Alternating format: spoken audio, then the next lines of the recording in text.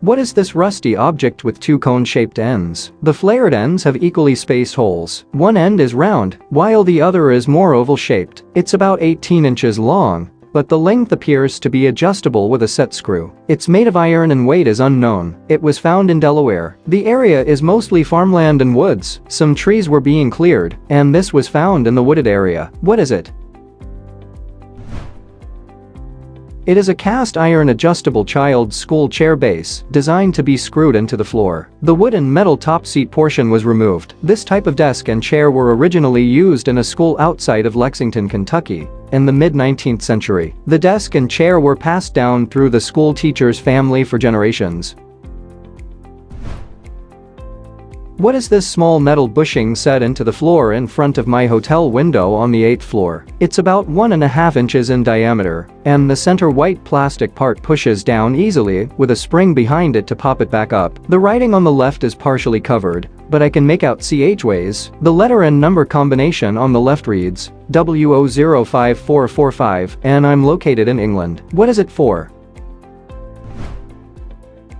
It's a push-lock socket for an anchor for rope access, possibly for window cleaning. It is discreetly capped when not in use. When required, the user inserts an eye-bolt into the socket to create a secure anchor.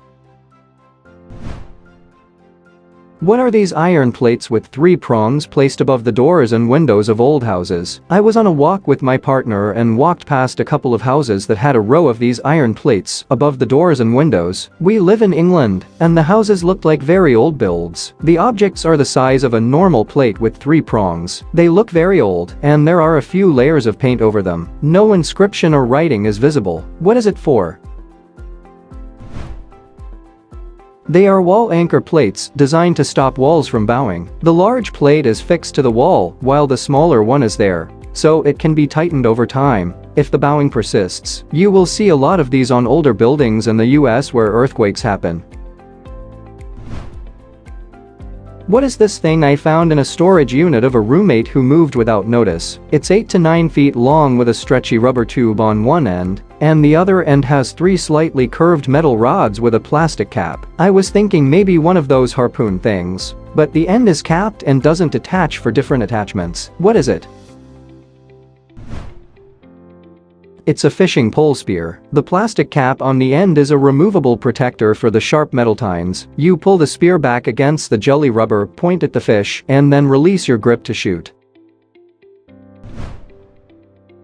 I bought a new home, and this is under the back deck. It has 2 clamps and is on a hinge, about 6.5 feet off the ground and about 2.5 feet long. Made from aluminum. What is it for? It's a swing-out horse blanket hanger hung upside down. The raised end keeps horse wear from sliding off. It swings in and out for easy accessibility.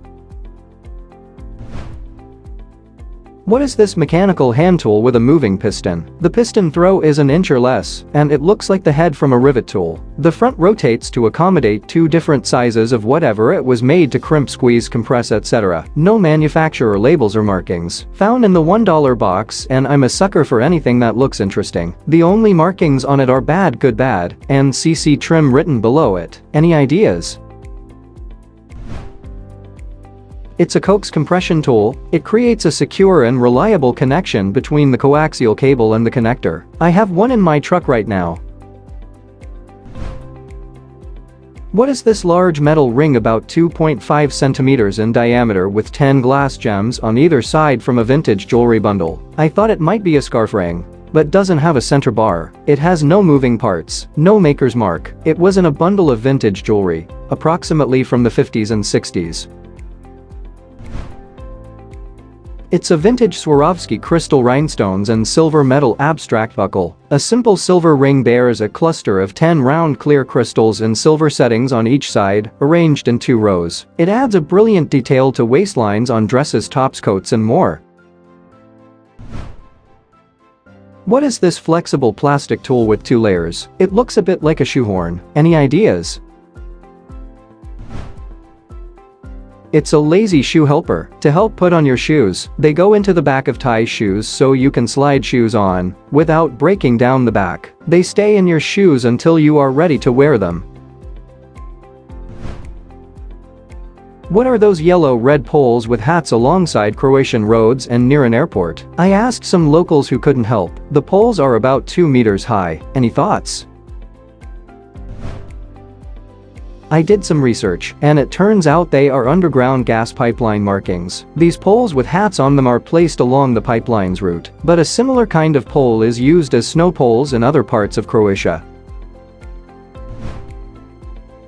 What is this little tool I found? It has a plastic sleeve, a metal tool with squeezy action and 2 plastic spears that can fit in the gap of the tool's tip when closed. The plastic sleeve says canvas, but that term does not help my googling. I can only guess the tool is a puller of those spear-shaped bits, but I can't think of what the true function would be or what it goes to. What is it?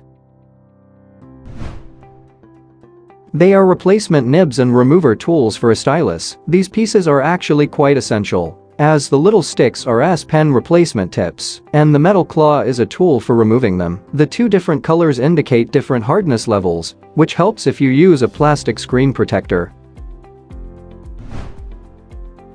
What is this set of 3 flat machine presses? Family member ended up with these in a random bin. Turning the knurled piece draws the top and bottom flat plates toward or away from each other. The smallest is about 1 inch wide. The largest is about 2.5 inches wide. Looks like small brass washers to prevent the plates from getting too close to each other. No identifying marks. Any thoughts? They are watch movement holders. It is exactly what it sounds like, a holder that is meant to hold the movement stable whilst working on it. What is this 25 to 30 feet tall cylinder? Made of metal with regularly spaced grooves around. It has a cone-shaped top and seems to be formed of 3 main components. It has 4 wires extending downward towards the ground. I think they're more for support. Located next to a busy crossroad in a UK city. But as you can see, it is in a wooded area and basically looks like a very simple childlike drawing of a rocket. What is it? It's an old ventilation shaft from presumably redundant sewer pipes underground. Basically help vent any built-up gases. The height would enable any smells to waft away toward the schemes. No idea of the age, but I reckon it's Victorian. Somewhere between 1837 and 1900. It does look sturdy with big pieces of steel or iron bolted together.